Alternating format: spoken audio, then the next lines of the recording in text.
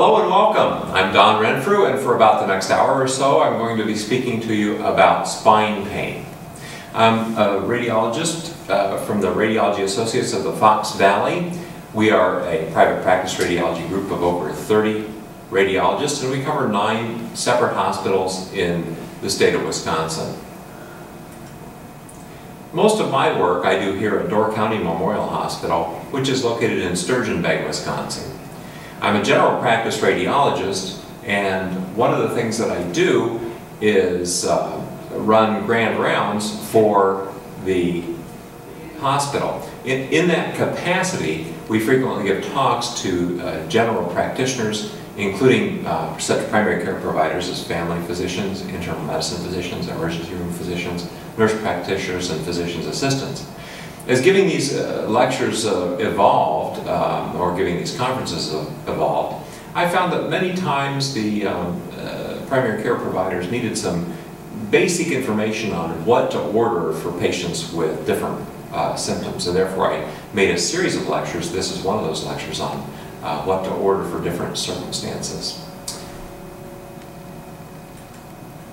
Before working at Door County Memorial Hospital, I was also in a couple different academic places, including the University of Iowa and Rush Presbyterian St. Luke's. I also worked for a private practice, private enterprise company called Center for Diagnostic Imaging. And while I was there, I did nothing but cross-sectional imaging of the spine and diagnostic and therapeutic injections of the spine. And that allowed me to spend a lot of time and effort and energy concentrating on that particular set of patients. And therefore, I'm going to kind of bring some of that expertise here to this particular lecture as well. Now, who is this lecture for? Well, as noted on this slide about primary care practitioners, fewer U.S. medical school graduates are choosing to go into family medicine. Because of that, much of primary care practice is probably going to be performed by physician's assistants and nurse practitioners as time goes on. This lecture is really for anyone who orders imaging studies, who does primary care. So it includes nurse practitioners and physician's assistants, but also family medicine physicians and internal medicine physicians and emergency medicine physicians.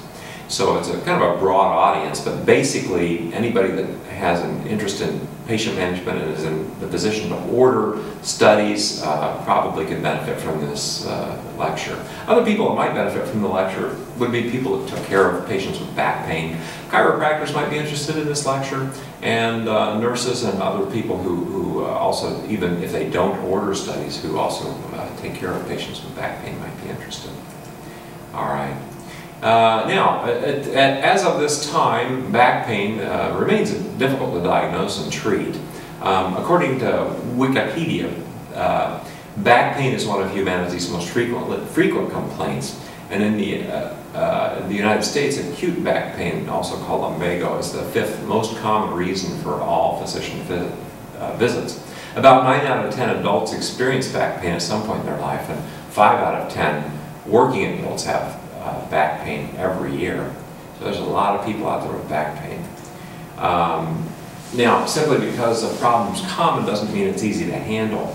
Indeed, caring for back pain patients can be a source of great difficulty for several reasons, and these include the fact that most of the time patients with back pain, particularly with axial back pain, are diagnosed with what's called degenerative disease, and there seems to be little to offer between doing nothing or oral medication at one extreme and multi-level spine fusion surgery at the other.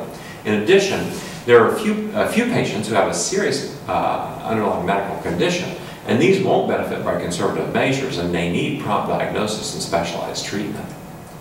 So, at the same time, you care for patients with back pain. You're listening to this lecture because you care for these patients in 2 senses of the word. You see the patients in your clinic, and you want them to improve. You want to offer state-of-the-art care, and you certainly don't want to miss any medically critical diagnoses. And by the way, while all the slides read back pain, and most of the time I'll be talking about back pain, note that many of these patients may also have accompanying leg pain or even predominantly leg pain, which may either be radicular pain from irritation of either a nerve root or a spinal segmental nerve, or it could be somatic referred pain, that is, it's pain perceived to be coming from the leg, but actually coming from for example, a sacroiliac joint or a facet joint. In addition, the main points I'll be making today about back pain can also be extrapolated with very little difficulty to the topic of neck and arm pain. And I will specifically talk about those a little bit toward the end. Now, knowing what and when to order to evaluate back pain can be tough. You want to offer state-of-the-art care, and at the same time, there's a wide variety of possible diagnostic tests and therapeutic options available in the management of back pain patients. In diagnostic imaging alone, you have plain films, CT, myelography, combined myelography with CT, nuclear medicine bone scans, and MR imaging. Therapy ranges from doing nothing through oral medications and physical rehabilitation, spine injections, surgery, and then sometimes surgery again. You face a challenge of appropriately picking one or more from this ever-expanding list. So you might start out with a lumbar spine series and decide, no, that you really need a myelogram, but maybe that's outdated. Maybe you need a CT scan instead, or at the end of the day, what is it that you order? At the same time as all this, you want to order the right study the first time, every time. You want to see your patients get better, you don't want to see them disabled or out of work, and you don't want to waste medical resources. So, what am I going to tell you today? I'm going to review 3 key concepts to help you know what to order and when to order it. All right. The 3 concepts are, first, red flags in the patient's presentation call for priority imaging. Second, MR has supplanted pretty much all other modalities for imaging workup in back pain. And third, injections may provide diagnostic or therapeutic benefit for patients with back and leg pain. So, point number 1, red flags call for priority imaging. Gordon Waddell, who's a Glasgow spine surgeon, uses the term red flag to denote those clinical findings that indicate the potential of medically serious diagnosis. And these should prompt priority imaging. Waddell's book is called The Back Pain Revolution, and it's an excellent read, and I would recommend it for anyone that's interested in those patients with back pain.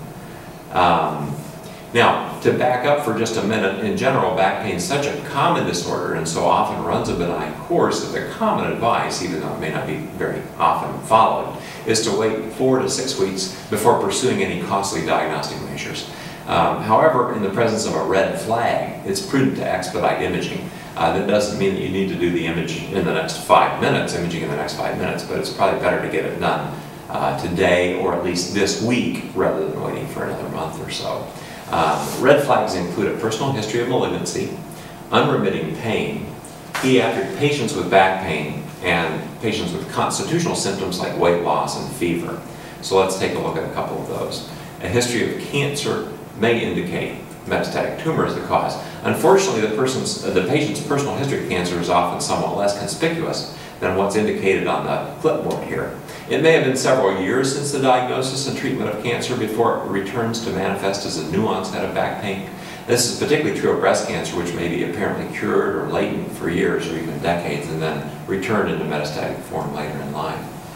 Now, this particular scenario with patients presenting to a primary care physician with backache after successful cancer therapy is likely to increase in the years to come as oncologists become better at curing or at least putting into remission various types of tumors.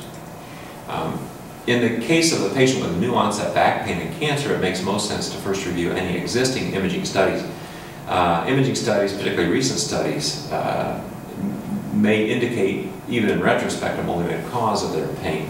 Studies done for tumor imaging like CT of the abdomen and pelvis may show bone destructive changes, which are easy to overlook if the interpreting radiologist is not specifically keyed into the back pain symptoms. Nuclear medicine studies like bone scans and PET CT studies usually show the tumors more conspicuously, and it's pretty easy to appreciate the abnormalities on those studies. So let's take a look at a few cases. Here's a 63-year-old man with lung cancer and back pain, and his MR shows fairly conspicuous lesions, T1 weighted image on the left, T2 weighted image on the right, and you see the matched abnormal signal at a couple of different vertebral levels. This image has arrows at the abnormal levels, and this man had known lung cancer, developed back pain, and had metastatic deposit. Here's a 78-year-old with prostate cancer and back pain. The image on the left is done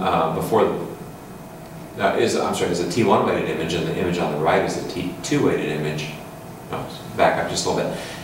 This 78-year-old had images done a few years before. Those are the pictures on the left, and the pictures on the right are T1 weighted images, and you can see new metastatic deposits at several locations in the spine. He had he had lytic spondylolisthesis of that lowest level marked with the arrow on this slide, and then he developed multiple mets in the interval between those two exams, and he had new onset of back pain. So again, these are two patients with known cancer with new onset of back pain, and they both ended up having malignancy. Now, unremitting back pain is also a red flag, and it may indicate tumor, osteomyelitis, or fracture. This red flag emphasizes that typically benign back pain tends to be mechanical, in the sense that it's brought on by mechanical factors, like assuming a certain position or bearing a certain load, whereas back pain secondary to such factors as tumor, osteomyelitis, or fractures is not mechanical.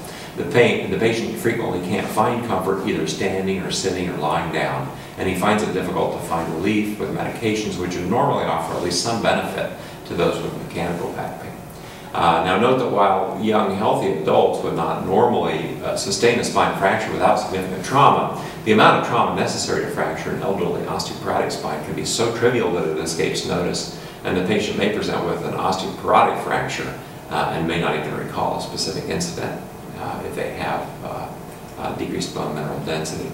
This 75-year-old man came in with unremitting pain, and again, this is a red flag. The guy could not be comfortable in any of a number of positions, and indeed, the physician notes stated in this case, over the last 2 nights he has been awake with pain over the anterior right thigh, going as distal as the knee but not beyond. The patient denied any exacerbation of the pain when walking. As a matter of fact, the pain is better when he moves about. That's certainly not mechanical pain. And this guy had an obvious tumor, and he has a neural compression. He did not have any known primary. So this is kind of an unusual situation. And at this point, he got a workup to determine whether it was obvious what the primary was in this apparent metastatic disease. Here's a T2 weighted image with an arrow indicating the lesion coming out of the back of the vertebral body and into the spinal canal. Here he is with an axial image on our left with a T1 weighted axial image showing tumor filling most of the canal and the neuroforamina, particularly on the left side.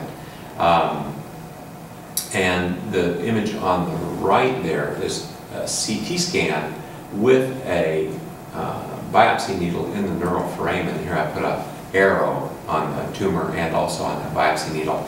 And I actually biopsied this lesion, and it ended up being a lymphoma, a very unusual case. But here's a guy who had unremitting pain, non-mechanical pain, ended up having a tumor as the cause of it. Here's a 75-year-old who was morbidly obese, and he had bilateral lower extremity edema. He had experienced low back pain and back spasm, and he came to the emergency room. The plain film was obtained. Very difficult to make too much out of the plain film. It looked like his aorta was displaced a little bit from his spine by soft tissues here. He was actually so large that he wouldn't fit in the MR scanner, so a CT was done. The CT scan here, axially through the sacrum, showed a tumor at the location of that arrow. The displacement of the vessels is probably normal tortuosity of the aorta. Here on slide 46, I've got arrows on the left and right neuroforamina, and you'll note that the neuroforamina on the left side is no longer present, and that corresponds to the destruction of that portion of the sacrum by this tumor. And this patient ended up having metastatic cancer to that location as the cause of his pain. This 73-year-old man had back pain after a lifting injury, and although the plain film didn't really show too much, the MR showed abnormal signal through the superior aspect of the vertebral body, here marked with an arrow. And you can see on the T2 weighted stir image on the left side, you can see increased signal intensity. On the T1 weighted image on the right side, you see decreased signal intensity. And this is often called bone marrow edema. Pathologists tell us it's not actually edema, but fibrovascular tissue.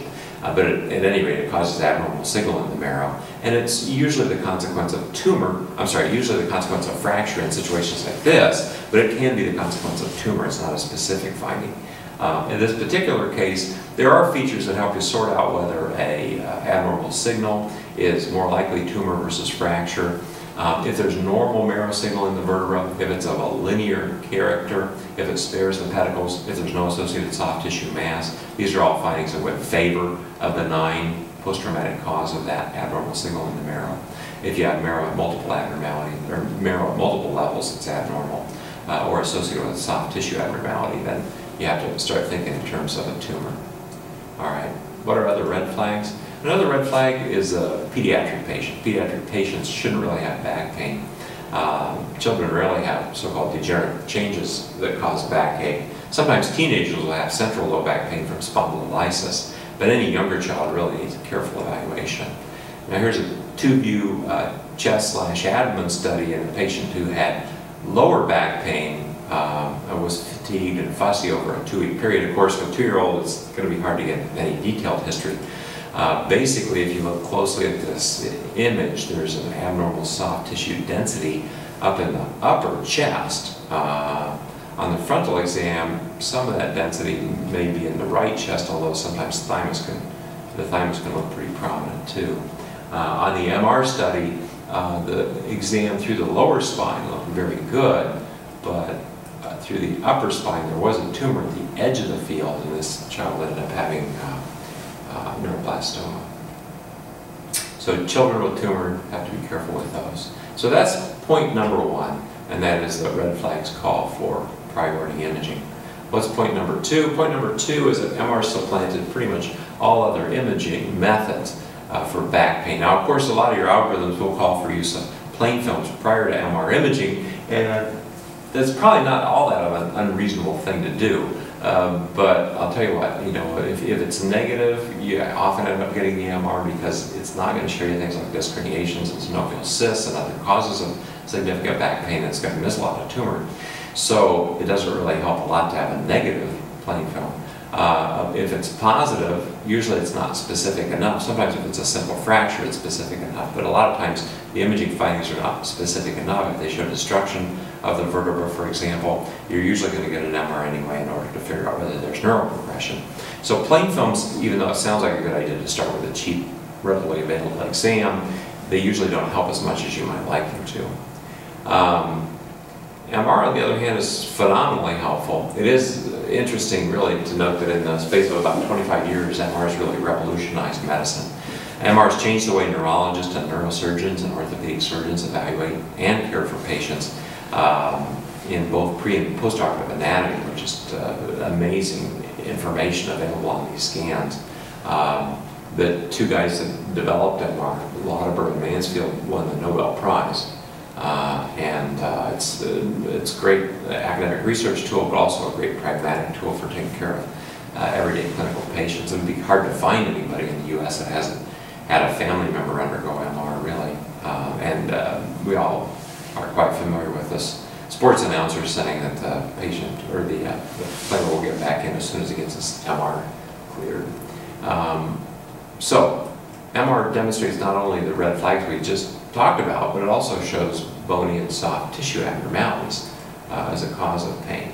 So MR can show you the red flags. We'll go over that first. So we noted previously, talking about red flags, that patients with a history of cancer, and those with unremitting pain, and pediatric patients may have serious medical diseases.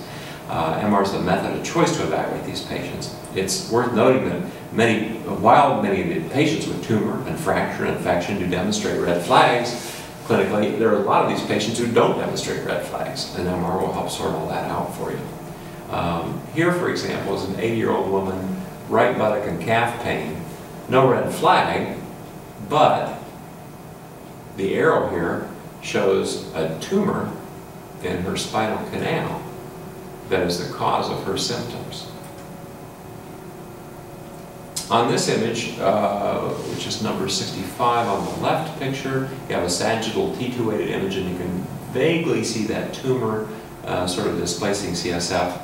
On the image on the right, what you're seeing is the dots or the nerve roots seen in cross-section, and they're arranged peripherally around the tumor, which is occupying the central part of the spinal canal. This image, with a little different technique, shows that tumor somewhat better in the central portion of the spinal canal. And this patient ended up having a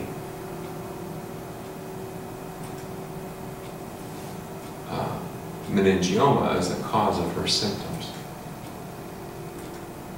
This 84-year-old had pain after spending some time on Christmas decorating. The plain film didn't show too much. If you blow it up and look closely at the superior margin of the disc in the middle of the exam there, it's a little bit fuzzy. Here I've got an arrow on it. The MR at the same time showed marked abnormal signal within the disc and of the two vertebrae adjacent to the disc. And these findings are really quite characteristic of an infection. Spine infections have various terms associated with them, and the best of which is probably infectious spondylitis. That indicates the infectious nature of the process and indicates that the spine, including both bone and soft tissue, may be involved. Osteomyelitis implies a bone infection. That's certainly the case here, but the term doesn't really indicate the soft tissue component of the disease. Conversely, discitis tells you the disc's infected, but it doesn't tell you about the osseous component. Finally, epidural abscess and paraspinal soft tissue infection may arise in this situation, and these sometimes have disastrous consequences. With a little further review of this guy's chart, it was evident that in addition to doing the Christmas decorating, he'd had a transurethral resection of the prostate, or TURP, and bladder stone removal about a month prior. And this setting is actually pretty common in, as far as elderly men that develop infectious spondylitis. They will often have had manipulation of the genitourinary system and seed the discs or the spine with bacteria after such procedures. And again, slide 72 here shows abnormality of the vertebral bodies and of the intervertebral disc space bone.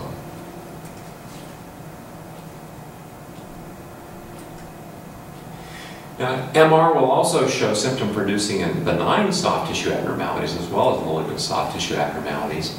MR superiority as an imaging method comes predominantly from its ability to visualize soft tissues. Prior to MR imaging relied on the use of X-rays, either to produce plain films or myograms, or it relied on CT scans. And while a wonderful invention and tremendously useful, X-ray-based techniques like X-ray, plain films, and CT, they have limitations. One of the main one of these is that the X-ray attenuation of different tissues like the intervertebral disc, muscle, synovium, even tumor, is virtually identical. And the X-ray attenuation of fluid within the cerebrospinal space is not really much different. That means that neuroradiologists relied for decades on secondary phenomena to diagnose spine disease. You had a loss of intervertebral disc space on a plain film implying perhaps possible disc herniation or degeneration. You had a filling defect on myelography or myelo-CT.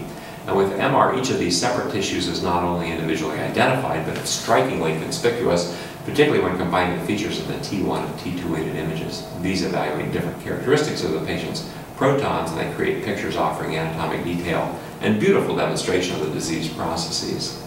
So what are the kinds of soft tissue abnormalities and processes, benign processes that cause symptoms that you'll see with MR? Well, MR is going to show you disc herniations. Now, the original description of disc herniation was the major first one cited in most literatures by Mixter and Barr in 1934. Since then, of course, herniated discs have gotten a lot of press.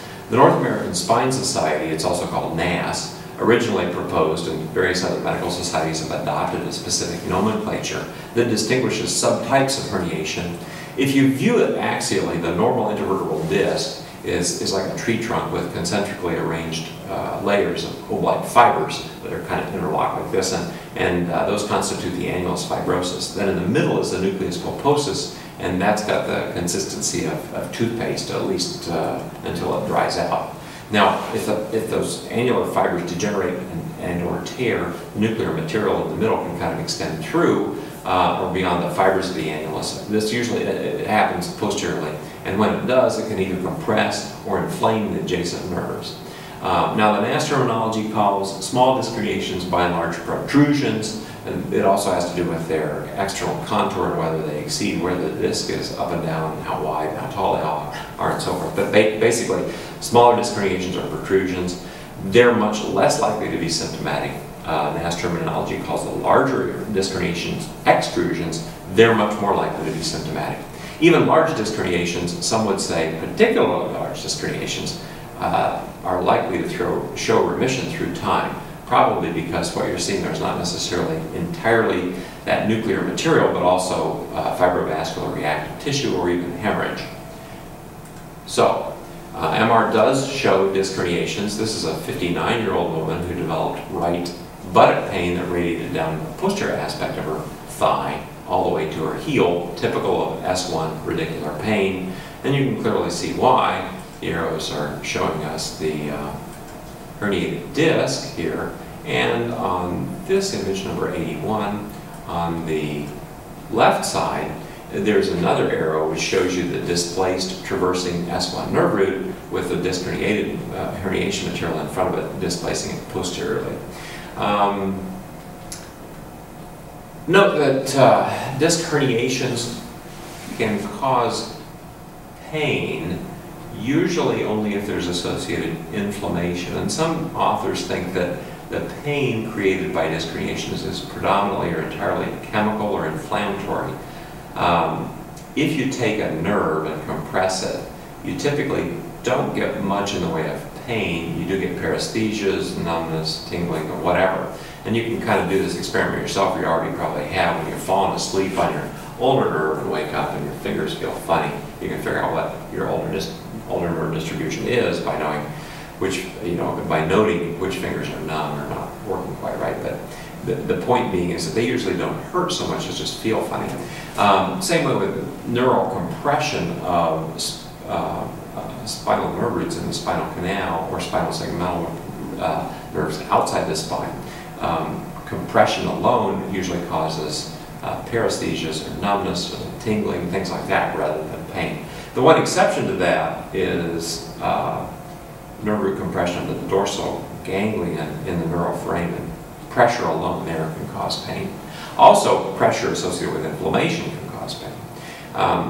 Because of this whole inflammation versus pressure issue, some people think that the real way to treat disc herniations is with anti-inflammatory medicines, including injected steroid, rather than surgical resection of the disc itself. Of course, if you have progressive neurologic symptoms like foot drop, that's a sign that there's severe pressure. And if you have imaging features of compression and clinical features of compression, then you probably do need surgery. Otherwise, at least a trial of more conservative therapy is usually advised prior to proceeding directly with surgery for herniated discs. Now, in addition to disc herniations, MR shows spinal stenosis. Here's an 82-year-old who had left sciatic pain, and you can see some pretty severe narrowing of the spinal canal on both the sagittal T2-weighted MR and the axial T2-weighted MR, where the spinal canal is quite narrow at this point.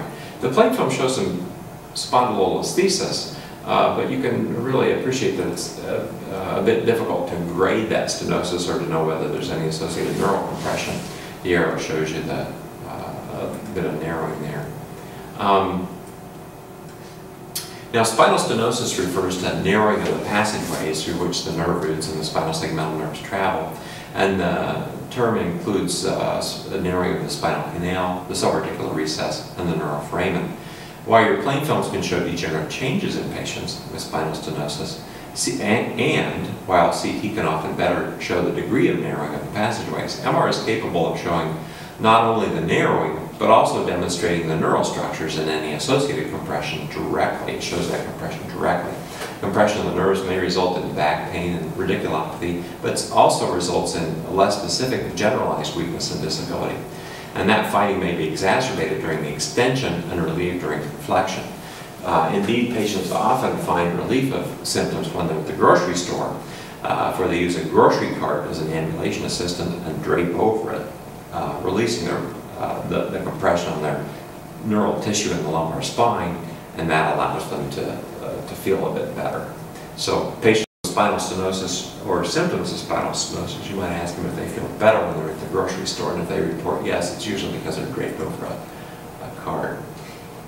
Here on image 86, we show a blue arrow with a normal caliber spinal canal above the area of significant narrowing, and the white arrow shows where there's some degenerative spondylolisthesis and spinal canal narrowing down to the point where the traversing nerves are quite compressed. Here's an axial picture through that same level, and you can see the so-called trefoil, a little triangle shape of the central spinal canal, or the spinal canal there is quite constricted because of a combination of bony and soft tissue together. These three arrows kind of delineate the central, or the spinal canal and how narrow it is at this point.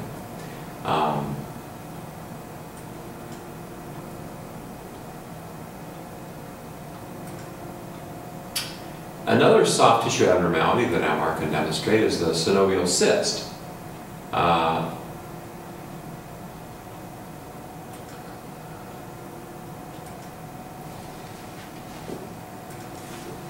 There's a three-joint complex at each level of the lumbar spine, in addition to the intervertebral disc in the front, which doesn't have a lot of motion to it in most cases, and it's kind of a fused cartilaginous type joint in the front. There are two facet joints in the back, and these are true synovial joints like your finger joints or elbow joints. These joints are prone to the same sorts of degenerative processes as other synovial joints, and those include cartilage loss, synovial proliferation, and then secondary osteophytic spur formation. The synovial proliferation can occur posteriorly off of the back of the joint, in which case it really doesn't cause any neurologic symptoms. It may just cause some pain.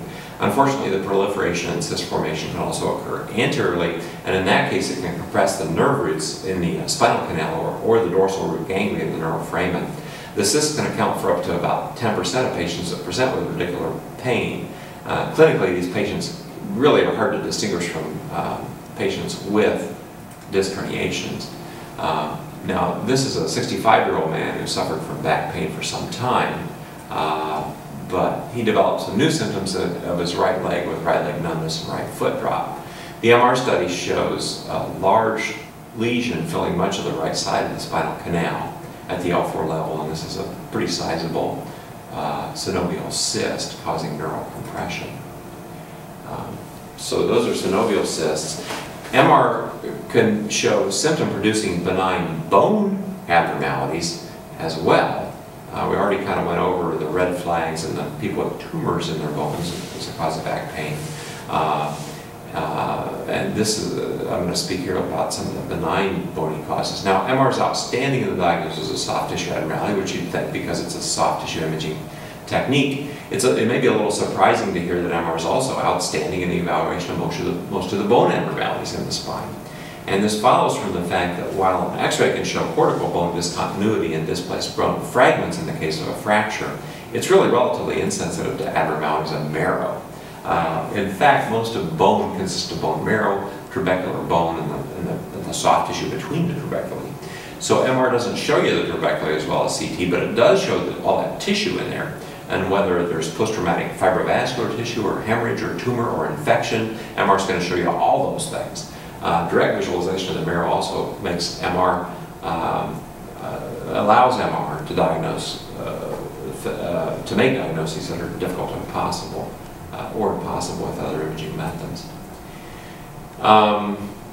So MR can show you post-traumatic fractures that are not seen on plain film. This is a 39-year-old man who was working on a scaffold, and he fell about 20 feet and he landed on his feet. Now, of course, he's a younger, healthier guy, so you know, he didn't have a huge blowout or terrible fracture, but he did have severe pain. Plain films taken at the time of the the time of the injury in the emergency room really didn't show too much. He came back 3 or 4 days later, still having a lot of back pain. On the MR, you see abnormal marrow signal on the T1 weighted image noted on the arrows here. And then here on slide 98, you see the sagittal stir image showing increased signal in the vertebra, as well as the sagittal T1 weighted image showing increased signal in the vertebra. So the point here is that fractures through marrow invariably result in fibrovascular tissue and hemorrhage. Non-displaced but painful structures may be impossible to see on plain films, or I'm sorry, non-displaced but painful fractures can be impossible to see on plain films even when you know exactly where the fracture is. At the same time, MR, through its superior soft tissue visualization, offers a specific diagnosis of fracture and bone contusion or fracture, and it evaluates any associated spinal canal compromise and also excludes disc herniations. In addition, MR can show stress fractures not seen on plain films.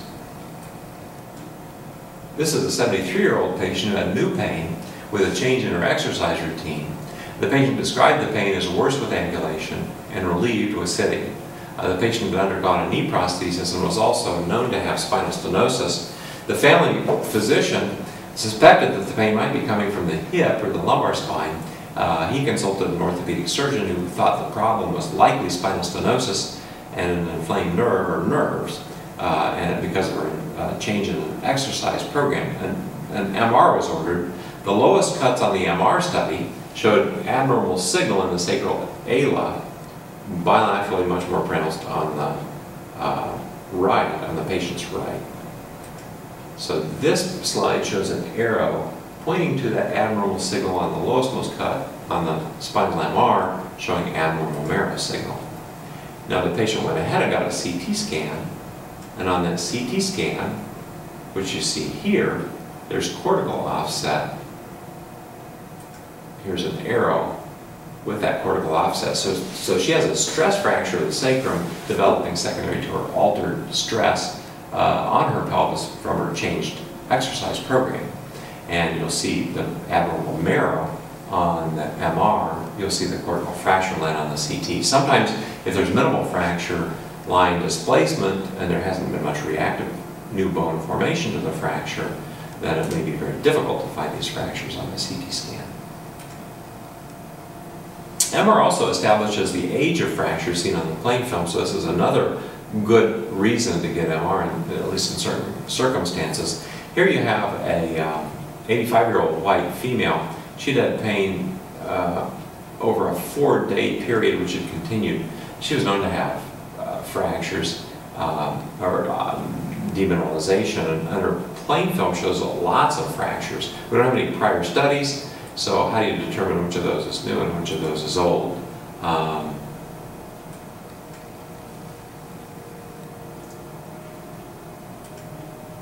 Here with the T1 weighted MR, you can again appreciate multiple fractures at multiple levels. Image 108 shows an arrow on what appears to be the most significant single level of new abnormality. Here's a T2 weighted image, and that shows you at the arrow where or at the level where the arrow is here on slide 110, shows you the single level, which shows abnormal increased signal on the stir image. So the MR, using information available from all the imaging sequences and putting that together, has shown you the location of the patient's new fracture. So, in summary, key concept number 2, MR has really supplanted other methods of imaging for back pain. It's both more sensitive and more specific than other alternative means of imaging. It's got a very high negative predictive value rate for medically serious processes. In other words, if you get an MR on somebody and it's normal or does not show tumor, fracture, or infection, the chances of that at that point of the patient having tumor, fracture, or infection is very low. So basically, it's a good test to kind of figure all that out. Now, key concept number 3: injections. Diagnostic and therapeutic injections of the spine often provide some benefit. Now, these injections have been around for decades, but they continue to be they continue to undergo evolution, and they're probably becoming more widely used rather than less widely used. Diagnostic injections include nerve blocks, discography, facet injections, including intra-articular injections and what are called median branch blocks, and sacroiliac joint injections. Therapeutic injections can follow any of the diagnostic injections, or you might just inject into the epidural space for therapy. Note that injection of the hip and shoulder may also further delineate pain and differentiate pain emanating from these joints in the spine. So a lot of different injections can be done. Now, why do you use injections and what are the injections? Well, one thing to remember is that injections may localize or treat a so-called pain generator. They can localize and treat, for example, radicular pain.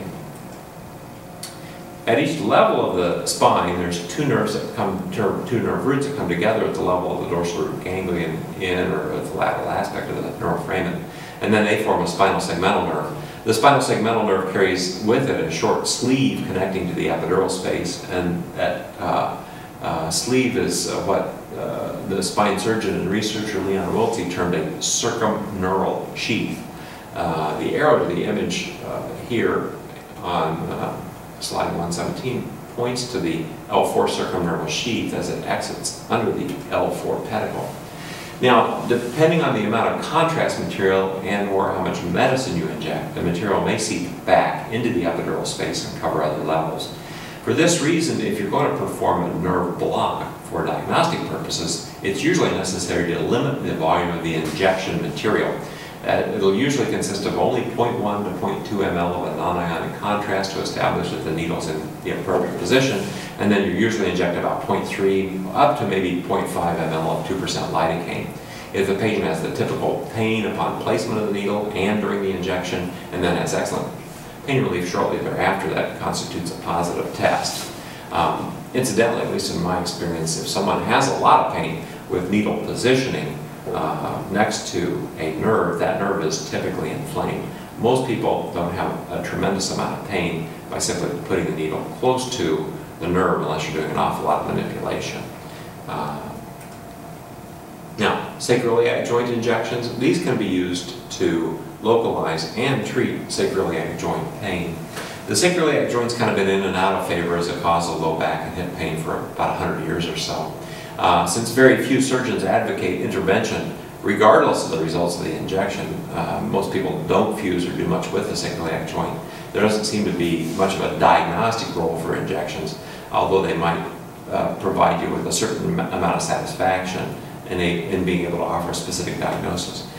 Because of the placebo effect and regression to the mean and the intermittent natural history of back pain, it's often difficult to be certain that relief of pain with injection is genuine proof that that structure is cause of the pain.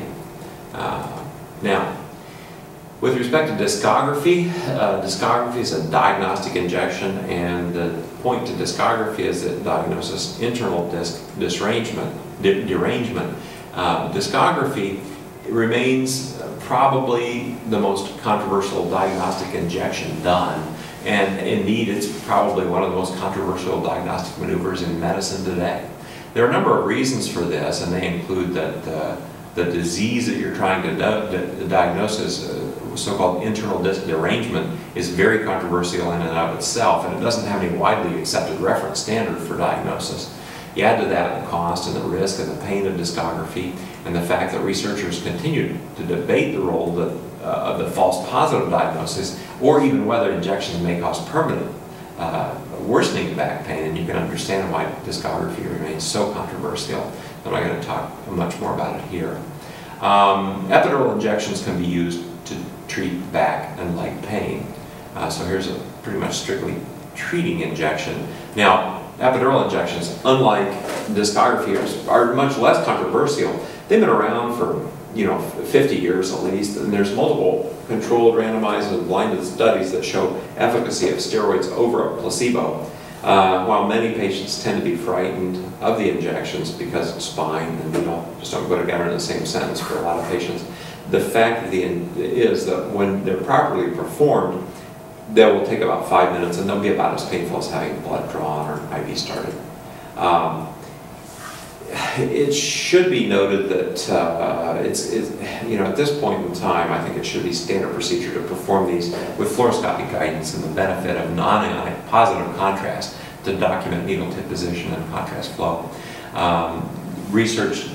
Published research has shown that up to about 30% of injections done without fluoroscopic guidance and contrast are incorrectly placed. That probably improves somewhat with experience on the part of the injector, but it's difficult to get that number down below 10 or 15%. So in that case, if somebody has an epidural, it's not done under fluoroscopic guidance, and it doesn't work, you don't really know how to, analyze that information. I mean, the patient may not have gotten an appropriate injection. Now, lumbar interlaminar injections will cover several levels. The simplest and typically the least painful epidural injection to perform is an interlaminar lumbar injection. In this procedure, you put the needle between the lamina of the adjacent vertebra, and the contrast material will typically flow both superiorly and inferiorly for several levels. Typically, the material also passes on both sides of the midline, although it usually will favor the side that you come in from. I usually come in from the side because it's a lot less painful for the patient if you don't go through the interspinous ligaments. Rarely, patients will have dividing so-called plica mediana dorsalis, and it will keep the injection on one or the other side of the spinal canal. In general, the older the patient, the less likely the material will flow real well from one point in the injection to the other. And on the other hand, young people, it flows all over the place. Now, as far as these injections go, excuse me, the frequency that these injections are performed kind of varies. Some advocate weekly or even daily injections up to a total of 3 or more. Others use a single injection. One reasonable way to go about this is to see the patient back a week after you injected them, and if the pain's continued, and if the patient's willing to undergo an additional injection, you can either look at it by saying, well, if you've gotten partial pain relief, we'll put more steroids back at the same spot. If you've gotten no pain relief, we'll try something else, substitute an epidural or a facet or nerve block instead of an epidural. And if you got no pain relief, if you got complete pain relief, then you really wouldn't need to do another injection. But locations vary as to how they treat that. Now, lumbar transforaminal injections can target a specific nerve instead of flowing all the way up and down the canal. And if this injection looks like that nerve block we described before, there's a good reason for that. Basically, it's the same injection. You put the needle under the pedicle and you inject a little bit of contrast material to make sure you're in the circumneural sheath, and then you put in additional medicine. Now, since you're not really looking for a specific diagnosis with a transforaminal epidural injection, you can blow as much material in there as you want to, and usually you use 2 or even 3 cc's of steroid and 2 or 3 cc's of numbing medicine into the epidural space. I mean, far greater volumes than you use for a diagnostic block. But the whole idea is you're trying to provide long-term pain relief. So the other thing about these injections is that there are areas in the spinal canal which may be difficult to reach by a posterior approach. If you go under the pedicle and on the anterior part of the spinal canal, you can get some more material anteriorly, and you can also get it specifically along one nerve, usually further out than you can with an interlaminar epidural injection. Now, what about cervical spine injections? And again, I kind of promised that I would talk a little bit about cervical spine injections. Most of the stuff I've said about the back can apply to the cervical spine as well. But there's a couple of words of caution, one of which is if you're looking to make, or if you're looking to do cervical injections, there are a lot of people that really want to be sedated or under general sedation or heavily sedated for their spinal injection. And while that's understandable and while people are anxious about injections, it is good to note that some of the worst disasters that have occurred in cervical injections are in patients who were snowed with anesthesia, couldn't respond, and then had their cord injected, which could result in permanent neurologic damage. So that's a disaster that can be avoided if you can do the injection without significant general anesthesia, or sedation. Another thing that can happen is that most of the time, you do epidural injections from posteriorly in the cervical spine. If you're trying to do a transforaminal injection in the cervical region, it's very important to note that there are little unnamed feeding arteries that can go through the foramen and go back into the spinal cord, and it's almost impossible, or just plain frankly impossible, to see those teeny little arteries without magnification and subtraction and very careful technique. The upshot of that is you can have your needle ideally positioned in the neuroforamen. You can inject a small amount of contrast and it looks okay. Then you can inject a steroid, and the steroid will follow that artery into the spinal cord and create permanent neurologic damage again. And that's been reported in several cases. So as a consequence of that, I don't really inject steroid by the transforaminal approach. It's just hard to believe that that's a safe thing to do, particularly considering that the yield of doing that is, not that much better than doing it, if at all better than doing it from behind. So that's the deal with the cervical spine injections. Now, facet joint procedures. They diagnose and treat posterior element abnormalities. As I noted earlier, the three-point joint comprises each level with the intervertebral disc in the front and the facet joints in the back. While the intervertebral disc has gotten most of the attention in caring for patients with back pain, at least for the last 70 years, some estimates that are that facet joint processes can cause pain in at least 15% of patients. 15% may not sound like a large number, but you multiply that by the number of people that have backache, and you realize that there's probably millions of patients in the U.S. with facet joint abnormalities causing their back pain. So there's a lot of patients out there with facet joint abnormalities. Now, with other injections, it's reasonable to inject the facet joints to diagnose whether the cause of the pain, and also to try to treat the pain.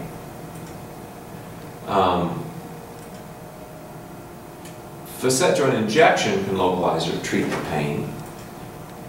Experts have developed techniques to enter the facet joint. In this illustration, the needle's pointing to the facet joint at the L5S1 facet joint level. And you see contrast in the joint. The needle's been placed in the superior aspect of the joint. They're small structures, and the injection volume has to be limited in order not to just rupture the joint. If you put more than a couple of tenths of a cc in a facet joint, it usually just ruptures, and the rupture occurs into the epidural space, so you lose any diagnostic specificity. If you're just looking to treat the patient, that doesn't really matter, but if you're looking to make a diagnosis of facet joint abnormality, or the facet joint has a specific cause of the patient's back pain, you have to have a very low injection volume. An alternative is to perform a rhizotomy. Now, what are rhizotomies and what are median branch blocks?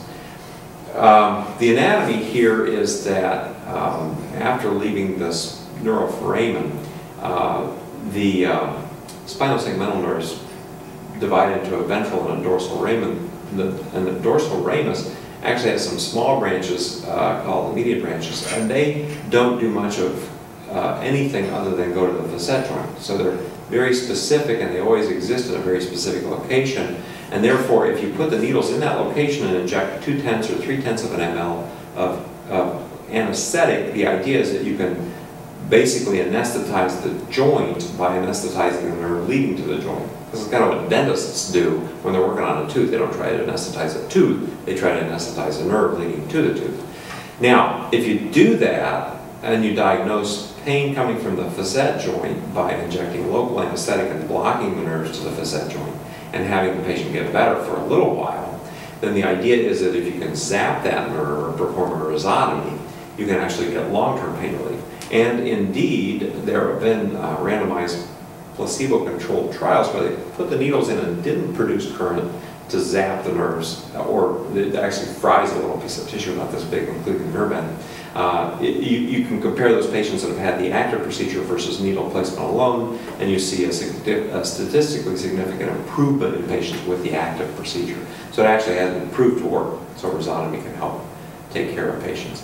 The other thing that you saw that patient earlier with a synovial cyst, if you can get the needle into the facet joint itself in those patients with synovial proliferative disease and synovial cysts, it's compressing the nerves, And you can inject vigorously, usually a combination of a little bit of contrast material, but more helpfully, usually anesthetic and steroid. If you can inject that vigorously into the joint, it can actually distend the joint, distend the cyst, rupture the cyst, and cure the patient's pain. Now, that may sound like kind of an ordeal to go through or a difficult process, but if you think about it, there are going to be a significant number of patients with back pain and radicular symptoms from synovial cysts. Their options are to either gut it out and take pain medication and hope that the cysts go away, and usually it does eventually, on one end of the spectrum. On the other end of the spectrum, they go to surgery. If they go to surgery, the surgeon is going to have to take down the facet joint and usually fuse that level, because if you take off the facet joint, then you end up with an unstable level. So you have to take off the facet joint and fuse the spine at that level. That's a big procedure. So if you can, instead of doing either of those two things, put a needle in the facet joint, inject vigorously, rupture the cyst, and solve the patient's problem in a 5-minute procedure, it can really be a benefit to the patient. So synovial cyst ruptures are something that's worthwhile to do. So that ends our tour of the spine. That's key concept number 3. Injections can provide diagnostic and therapeutic benefit. So, now, I want to say one other thing about diagnostic and therapeutic injections, and that is, it seems like diagnostic and therapeutic injections should have kind of a time-limited effect, because a steroid is, after all, a short, limited thing. Nonetheless, people seem to, at least some people seem to get a lot of prolonged benefit from epidural steroid injections or other steroid injections. Why is that? There's probably 2 reasons. One of which is that back pain is an intermittent process with exacerbations and remissions. And if you treat during the exacerbation, then whether you did anything at that time or not, in 2 or 3 months or a few weeks, the patient will be back in remission. And if you just get rid of the pain during the worst part of it with the steroid injection, the patient's happy because they seem to be, the effect of the injection seems to be longer than it actually is, because you've taken them past the exacerbation into remission. So that's one reason why you can have long-acting pain relief from a steroid injection, longer than the physiologic effect of the injection. Another kind of interesting theory is that if you take a nerve, proper nerve function relies on vascular flow and nutrition into and out of the nerve. If you compress 2 ends of a nerve, even above the venous-sided pressure, which is lower than the arterial-sided pressure, if you compress them a little bit with 2 areas of spinal stenosis or a disc herniation here and some facet throughout the ear, whatever the reason is, you've got compression on 2 sides of the nerve, because the way the nerves in the spine are supplied from the vascular tree, most of the vascular supply comes in from the bottom and the top, some distance away. So once you get compression at a couple of levels, you don't have any arterial inflow coming in or venous outflow coming out. The nerve gets irritated, annoyed, inflamed, and swells up. And it's a vicious cycle. You got a bad nerve, it's now swollen, it's getting worse because the nutrition's cut down, it can't get rid of the old blood, it can't get into new blood, etc. So in these cases, if you inject steroid, you can kind of reverse that cycle by getting rid of the inflammation, making the nerve less swollen, and the nutrition can return to normal, and the patient may get long-term benefit from what is should be a short-term product of the steroid. So there's a couple of reasons why people with steroid injections can get long-term benefit. I'm not saying that everybody with steroid injection gets long-term benefits. A lot of patients don't benefit much from steroid injection, but there are some theoretical reasons to believe that you can help people over the long haul with steroid injections. So, to review, keeping current with back pain diagnosis and treatment is going to be difficult, but you want to provide the best care for your patients. My talk has been about the 3 key concepts to help you know what to order and when to order. The key concept number 1, of course, was that red flags. Personal history of malignancy, systemic features, weight loss, fever, non-mechanical pain, and onset in the pediatric patient, these kind of things. All those red flags should alert you to the fact that you should be imaging sooner rather than later. Key concept number 2, sure, plain films first, to a certain extent that may help, but MR really supplanted all your other imaging methods, and I've kind of gone through why that is. And then finally, diagnostic and therapeutic injections may provide some good beneficial effect. Thank you very much for your time, and I hope you enjoyed this lecture.